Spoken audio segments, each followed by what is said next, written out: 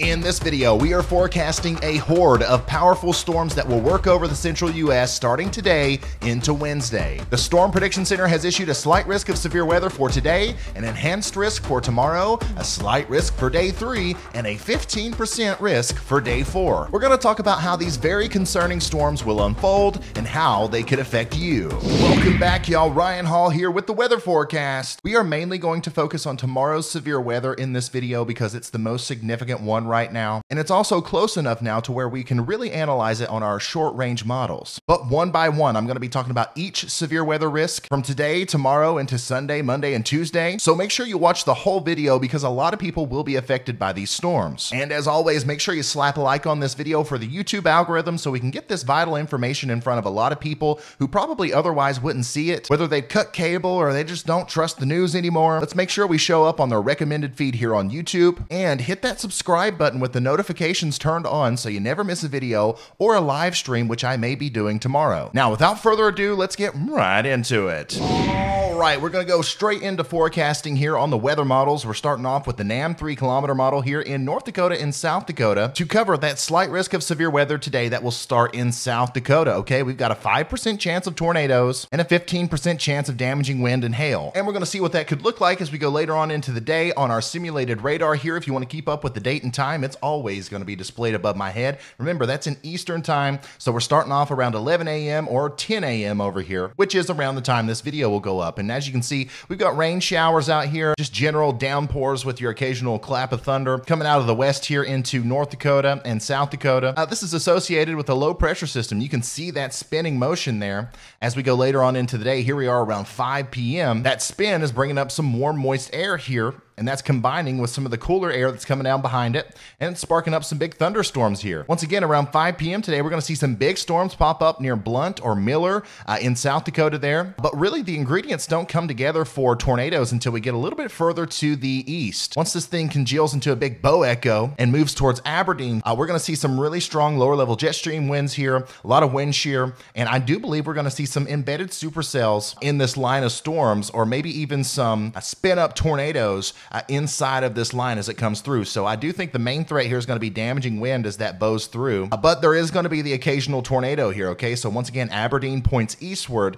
That's where we're expecting the peak of tornado activity this evening, and we expect the damaging wind, hail, and tornado threat to extend all the way into extreme southeastern portions of North Dakota tonight, and even extreme western portions of Minnesota as well. Okay, but this is going to die out pretty quick, especially once we get into, past midnight. This stuff's going to fizzle out over here in Minnesota, but right in there is where your hot spot's going to be for your damaging winds and tornadoes this evening. There's not really a whole lot else I can say about that. Just be weather aware today. Make sure you have a NOAA weather radio or some sort of weather app that will alert you if there is a tornado watch or warning that's issued. And then make sure you have a plan in place so that you know what to do when those things inevitably happen. And I believe y'all are going to be all right. Okay, now let's zoom out a little bit. Here's the storm we were just looking at, and let's keep pushing this forward. And we're going to continue to see some storms around Duluth and stuff as that moves on through, and we'll see some severe weather up there. But the main threat, our next focus area, is going to be shifting down here, and this is where we start talking about tomorrow's severe weather threat. This is the main one. This is the main event right now. This is what's prompting that enhanced risk from the Storm Prediction Center that includes Tulsa and Oklahoma City. We've got a 10% chance of tornadoes with this one, and a 30% chance of damaging hail and damaging wind. And it is possible that some of those parameters are increased as we go forward. So let's look at what's going to happen here.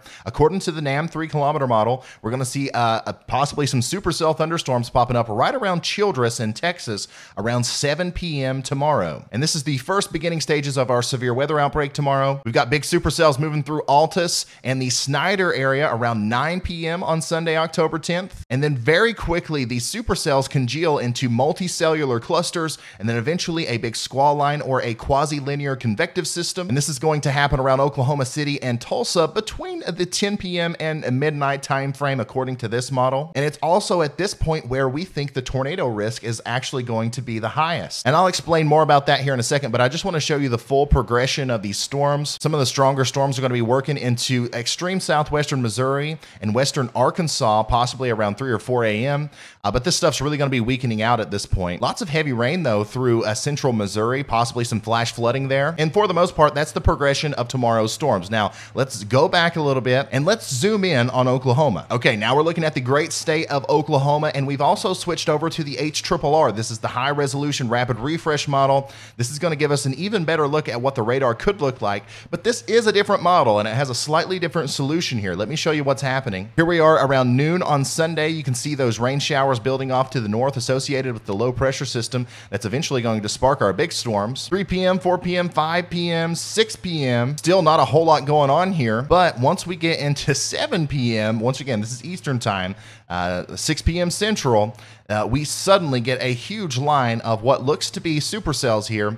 Once again, from near Snyder, just west of Oklahoma City, and then all the way up through southeastern Kansas. So the timing here is a little bit different on the HRRR, but I like that this one's a higher resolution, so we're going to stick with this one for now. Supercell thunderstorms continue to form and move through the Oklahoma City region, around 8 or 9 p.m., and then Tulsa possibly around 9 or 10 p.m. So this is also showing that the storms are going to form earlier and move quicker. And then we still have that congealing squall line, or that QLCS. You guys love hearing me say it, the quasi-linear convective system moving through, which at this point will still be able to produce tornadoes all the way through eastern Oklahoma and maybe even into extreme western Arkansas and southwestern Missouri. What we're looking at now is the significant tornado parameter. This is a model that puts together all of the different attributes that have to come together to make a tornado, and it gives us a rating on a scale of 1 to 10 as to how likely it is for a tornado to form, or at least a rotating storm to form within a given area. And as you can see, around 7 p.m. on Sunday, October 10th, we have some slightly elevated significant tornado parameters here where those storms are popping up. Very quickly, those numbers increase dramatically. We've got a 9 out of 10 just south of the Oklahoma City area here around 8 p.m., and then just a widespread area of values above 5, 6, and 7 as this goes off to the east. And then it really just explodes up to 11 and 12 there in extreme southeastern Oklahoma and northeastern Texas. Now, if we compare this image right here with what the radar could look like, you can see that our big, strongest part of the storm, the squall line up here, is further north than those elevated significant tornado parameter numbers. It could mean that all of the energy is placed up here away from where all of the wind shear is, and we won't have to deal with as many tornadoes as what could be possible. But it also could mean that we could get significant tornadoes forming in this area down here if supercells form on the southern edge of this line. I can't tell you which scenario is going to play out. It's going to be a nowcasting situation. So once again, make sure you subscribe to this channel and keep up with my updates here, and possibly even a live stream as this is going on. It'll be important to look at everything in real time. But yeah, this is an odd event. Even though the scattered supercell thunderstorms are going to be happening to the west, the increased tornado probabilities are actually happening to the east once these storms congeal together. And it's still possible that we get tornadoes even in a line of storms like this, even though it's less likely and generally they are weaker. The problem here is that this is 11 p.m. and the other model showed this, around midnight or 1 a.m. So we are going to be talking about naders in the dark here in eastern Oklahoma, possibly southeastern Kansas, southwest Missouri, western Arkansas, extreme northern areas of Texas near the Red River there. This is something we got to take seriously. You got to listen to those watches and warnings as they come out. Keep up with your local National Weather Service, and of course, stay tuned to this channel as we continue to update you on this serious situation. And here's the lower level jet stream, just another graphical representation of why that tornado threat's going to increase as the storms go east. Here we are at 8 p.m. The storms are here. That lower level jet stream is providing wind shear in this area. Certainly no small thing. We have, some values here near 40, 50 knots, which is enough to cause tornadoes, absolutely. But you can see that the reason why we get more concerned as these storms go to the east is that we approach 70 or 80 knots there on the lower level jet stream, the 850 millibar level of the atmosphere. And that continues to expand and intensify as it moves east. So once again, this area of Oklahoma, I do think you are under the gun for a potential tornado outbreak if all of these ingredients come together. What we can hope for is that we get a solid line of storms. The tornadoes that do occur are weak, and hopefully the storms don't move through until much later in the evening and overnight hours, or even the early morning hours, so that there's less energy out there for these storms to feed off of. But no matter what, there is going to be a significant severe weather outbreak out here, and I need you guys to take it seriously. Spread the word, share this video, let everybody know that we could be having some big storms in Oklahoma and Texas tomorrow. right, now I'll have more on tomorrow's severe weather threat tomorrow. First thing in the morning, I'm going to have a big video out about it, and I'm just going to talk about that enhanced risk, or maybe even a moderate risk if they decide to upgrade it. But in this video, we've got to move on, okay? We got to talk about the next day. We do have a day 3 outlook now, where there is a slight risk of severe weather that includes St. Louis, Indianapolis, Chicago, all the way up through Michigan, and that's associated with this storm that's going to happen tomorrow. It's going to carry up this way, and we're going to watch that happen right now. Now, we are looking at the NAM 12-kilometer model, so it's a much lower resolution. We can't see things as well, but you can get the idea. Storms are going to go through the St. Louis area earlier in the day near noon, and then they're going to move through Illinois around 2 p.m. And then we do expect them to intensify pretty good here in Indiana, near the Chicago region or just east of there near South Bend. And then that line of storms is going to continue to move north and east into the Great Lakes region. And we do expect, once again, severe storms to progress all the way through Michigan, possibly making it to the northern half, but definitely the southwestern half is going to experience severe weather, possibly late Monday into the extreme early morning hours on Tuesday. As of right now, it seems like the biggest threats here are going to be damaging wind and possibly a little bit of hail. The tornado threat is still something that I have to work out, but I don't believe we're going to be seeing a widespread tornado outbreak here. That could change, so make sure you stay tuned. But as of right now, this does look like a damaging wind threat primarily.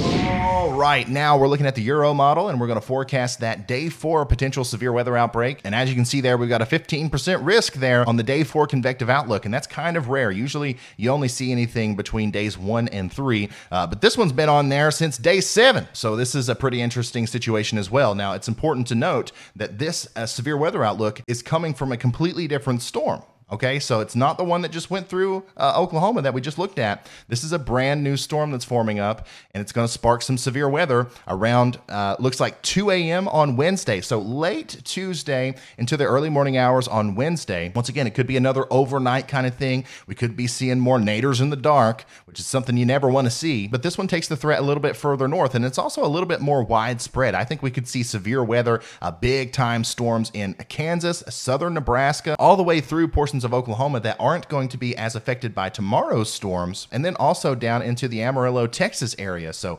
big widespread outbreak of potential severe thunderstorms there, with also, once again, a tornado potential during the overnight and early morning hours on Wednesday. Now, that, once again, that could be our saving grace.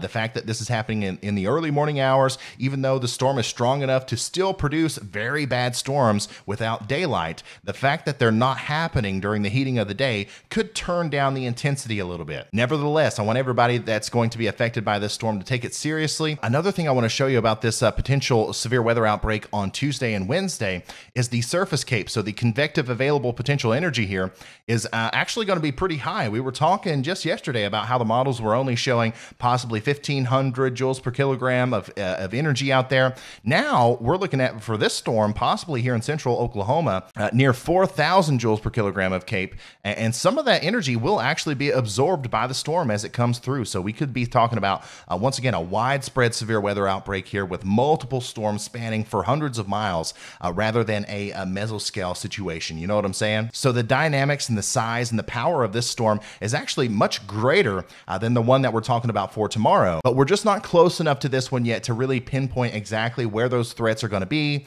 and who's going to get what. But you know a storm is strong when you look at the satellite image and you see a big comma head like this. This is what the satellite could look like on Wednesday, October 13th at 8 a.m. You got your big time thunderstorms on this side of the storm. You got your heavy rain over here. And then on the back side, you have some very heavy snow. Okay, this is a massive storm, almost the length of the United States, and broad enough to cause all modes of severe weather. Once again, tornadoes, hail, severe thunderstorms, flash flooding, and heavy snow and brief blizzard conditions. Absolutely massive jumbo storm there. Let's check out the snow potential. All right, here's that major snowstorm in the Rocky Mountains. It's going to be coming through and dumping a bunch of snow, especially in Utah, portions of Montana, and Wyoming's the bullseye there, and then even into northwestern portions of Colorado, especially in the higher elevations. Wednesday, October 13th at 8 a.m., you're going to be seeing some blinding snow up here, some really strong winds, possibly some drifting snow, and certainly some very quickly accumulating snow as that storm wraps up and gets out of there around 11 a.m. on Thursday. There's your total snowfall map, and once again, it looks like somebody's going to get 30 inches of snow out of this thing. That's going to happen at the top of a mountain somewhere here in northern Wyoming. But this model is showing a broad, widespread area of 10 inches of snow, a foot of snow, 2 feet of snow. Even those valleys, the low valleys, are seeing, accumulating snow here. So this is going to be a major snowstorm for the Rocky Mountains here in southern Montana, Wyoming, down through Idaho, Utah, even portions of Nevada, Colorado, northern New Mexico, and Arizona. A lot of people are going to be impacted by this.